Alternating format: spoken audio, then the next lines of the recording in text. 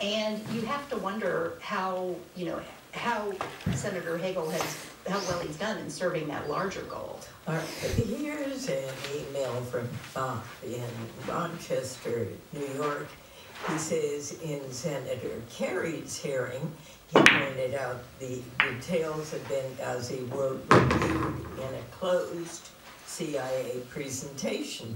Is this true? And if so, is the request for more information just grandstanding? I don't know the answer to that question. There's no question the CIA was involved on the ground in Benghazi, and so there's no question that portions of this review have happened behind closed doors. Okay. There's also no question that some of that's appropriate, right? You don't want all intelligence matters discussed out in the public.